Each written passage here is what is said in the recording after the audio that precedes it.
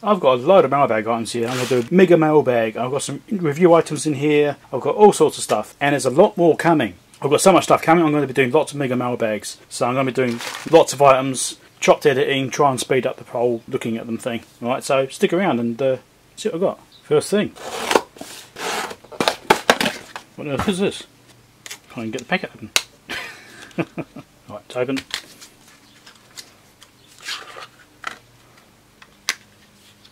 Ah, okay. It's a big battery. Some serious packaging, isn't there? There you go, it's an IMR 26650, 4300 milliamp hours, 30 amps. Right. Now, I got this for a torch. Quite an impressive torch. Now, I'm a firm believer of when you buy batteries, you never quite know what you're going to get. But generally, price is a reasonable guide. Okay, so you don't buy the cheapest lithium batteries you can find on AliExpress or wherever. You buy the more expensive ones, because generally you have a much better success rate. This feels substantial, it feels heavy, it feels about the right weight. So I'm comfortable that this is legitimate. Especially with the very professional packaging. It doesn't look cheap, it looks nice. Okay, it made a box for it and everything. So I'd say A grade. I think it's good. No dodginess about it. Got that for this torch. This one I picked up a while ago. I don't know, not long ago actually. A few weeks I've had it. It takes one of these batteries. Now I've got an 18650 and it's actually a reclaim one. We have an old battery pack. But I've got this battery go in this torch. This is a pretty amazing torch actually. It's extremely bright. It's got a nice, I don't know, it's fairly broad beam pattern, so it's very usable. It's not like a spot. I've been using this a bit and it's got different brightness levels. Let's try and get it. Yep. Hold it on again, hold it on again. Right. That actually makes my hand feel warm. I can feel the heat on my hand from that. And this is an LED torch. There you go, that's the highest brightness level there. But that's what this battery is for, is this torch. Because this little battery here is a bit hard for it, I think. It's a bit stressy. So I've got a big battery, so I'm going to charge this up, leave it in the torch, and that should be good. But this battery's working fine. But at least now I've got a decent battery in here. That should definitely not be stressing it too much. I'll be a link down below for this.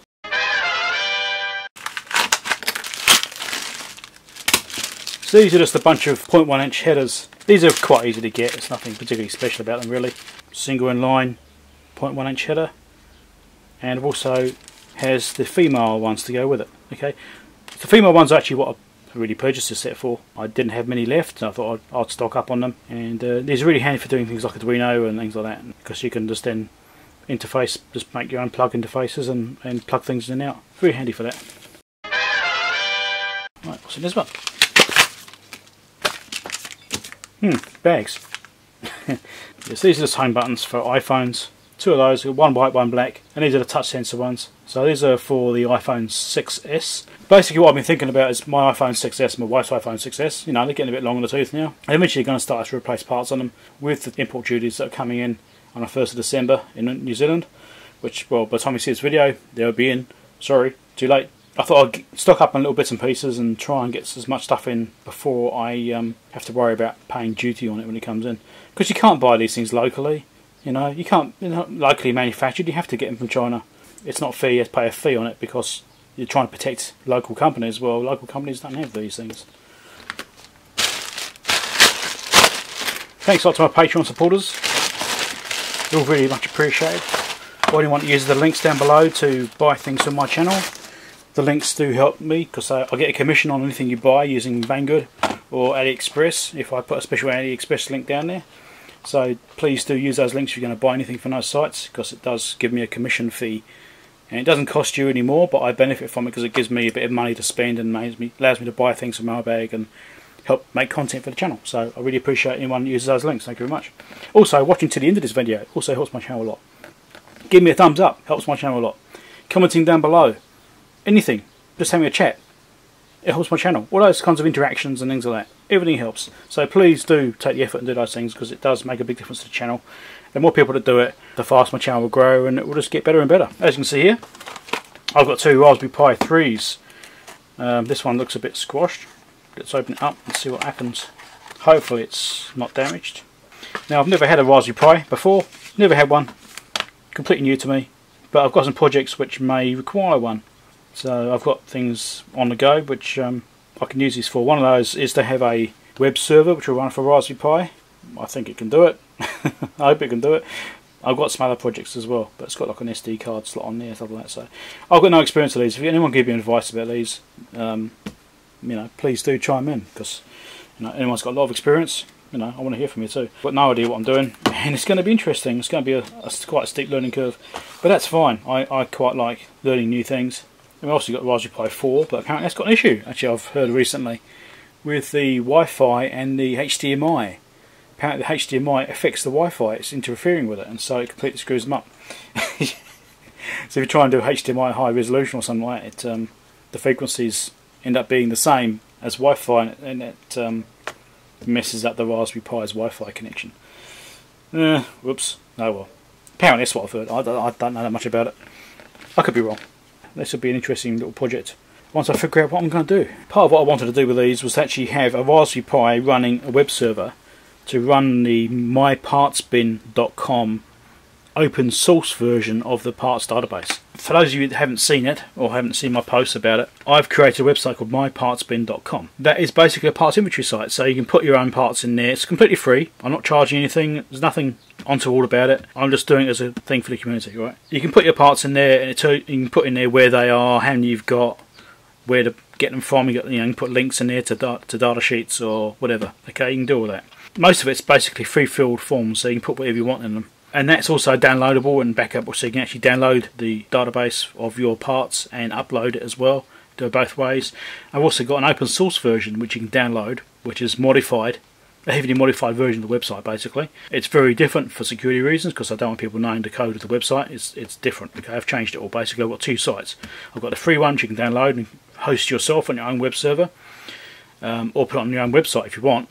You can do that, but it's not secure compared to the one I've got on my website. Okay, my website one's got a lot of security built into it and things like that. The one you download has no security in it whatsoever. It's extremely basic, so I highly recommend you don't put it on a website, because it could easily be hacked. But if you're running on a local web server, you'll be fine. Okay, I've done all that sort of stuff to make enough differences between the one you can download, the open source version, and the one on a website, to make sure that the website can't be compromised so easily. Anyway, the idea, as I was saying, I'm creating a web server on this Raspberry Pi, figure out how to run the database on one of these. So that's the plan. If I can do that and then add to the open source thing and say, look, here's the code to make it onto a Raspberry Pi, or this is the instructions how to do it onto a Raspberry Pi, it may be helpful. Or if someone else out there has already done it, let me know. That would also be very helpful. Could save me some time. What's in here? Okay, it's none of these. I purchased one of these recently from a local supplier. It's a surge protector. There's different ratings for these things, and different specs and voltage ratings and surge protection ratings, stuff like that. So I've got another one. Just want to compare it to see if they can be plugged in together. I can use these modules as plugins for the spares, the other one, or not. How interchangeable these things are, I really don't know. You'll just be interested to see what it is. So it's basically got a DIN mount there. So these are plug-in modules. Let's actually open this up and show you. So these do just plug in. Let's unplug one. I'll try and unplug one. They will be really tight fit. Wow, really tight fit.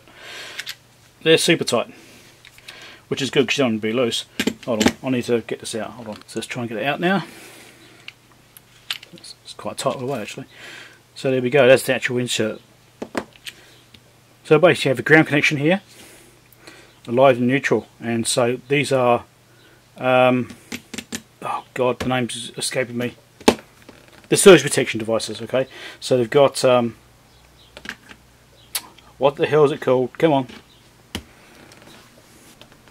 Hold on, I'll think about this.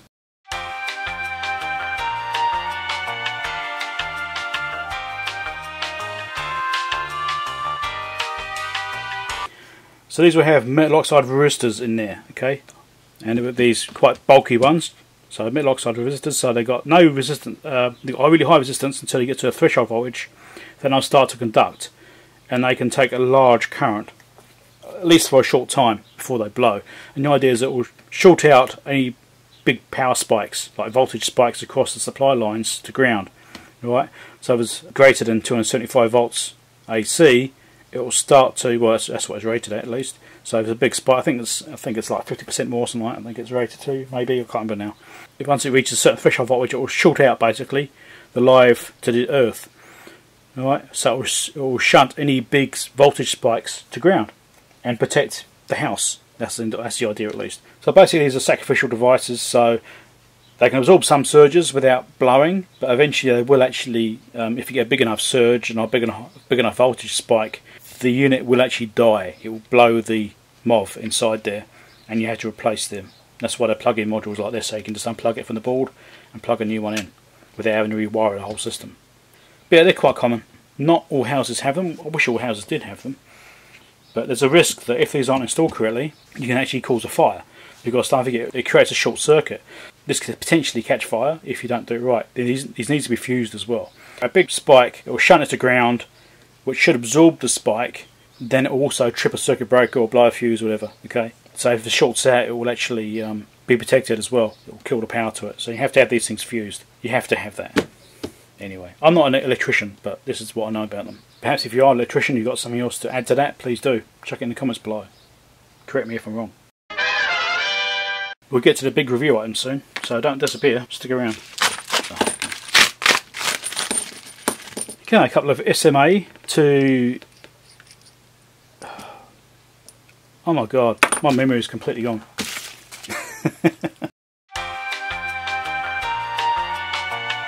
In connectors, that's what I'm trying to think of. Right, SMA to in connector adapters. So you can plug this into like the front of a spectrum analyzer or something like that, or any other device. And this end is an SMA connector. That's what they are, pretty simple things. They're fairly cheap actually. So there's been a few times I wished I had some of these for connecting up gear for doing testing, and I didn't have any. I always meant to get some, and I remembered recently I should buy some, and so I did. There'll be links for these down below. These were pretty cheap, only a couple of dollars each, so not much at all.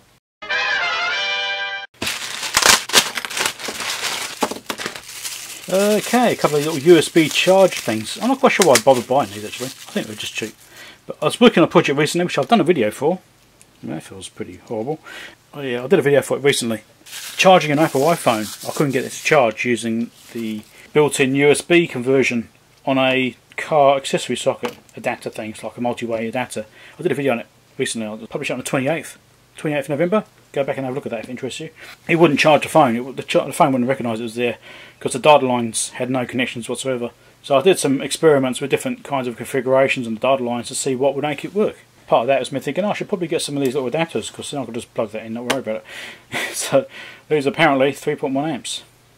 iPhone, iPod and iPad and iPad 2. Be interesting to see what they actually look like. I don't want to get them apart. Probably not. Shall we open one up? Shall we?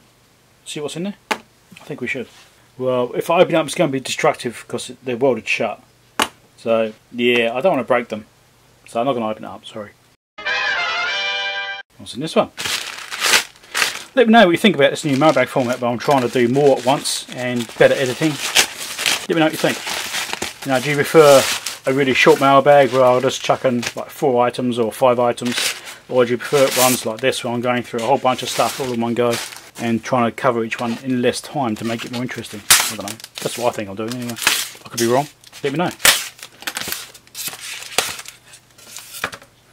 So, LCD screen assemblies ×2. Again, this comes back to me wanting to future-proof the iPhone 6S's, which I've got. Comes with 2 tool sets, 2 sets of wipes, tension card. It's a nice screen assembly.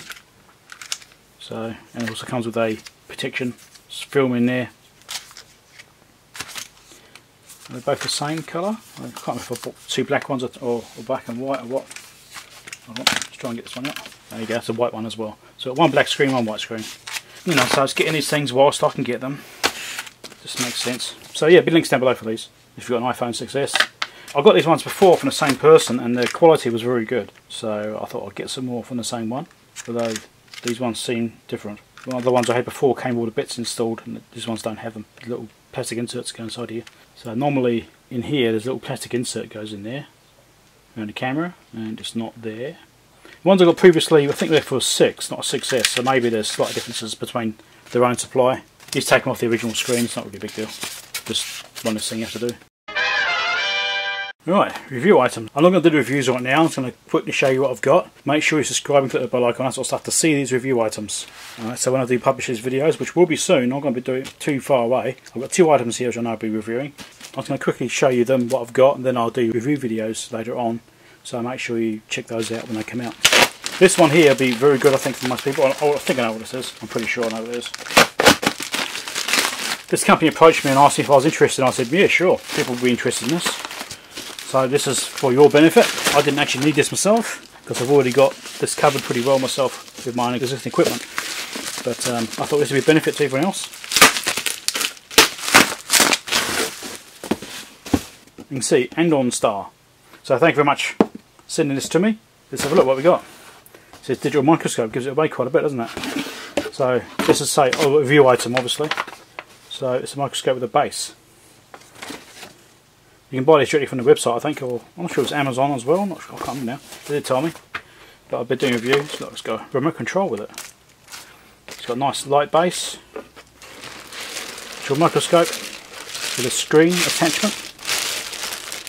So yeah, I'll be doing a review on this. Make sure you come and check that out when I publish it. I'm not going to show too much now. What else have we got here? USB connection with power cable, another USB, some buttons for controls. Also you've got a stand in here as well, adjustable stand base, a charger. So yep, I'm not showing you too much now. That'll do for the time being. Come back and watch the next video when I publish that. You'll see some more. But yeah, from what I've seen, this looks like it's, in my brief amount of research, looks like it's a reasonable microscope. It's worth having a look at. So we'll see where we go. Check the review video when I publish that. You find out. Then these, I actually contacted the company about these and said, hey, do you want to send some to me? Because I saw them recently featured on Dave's channel actually, EV blog. And I thought, no, I'll give it a go. I'll see if I can get them to send me something too. And they did. They said, yeah, sure. So that's quite pleasing.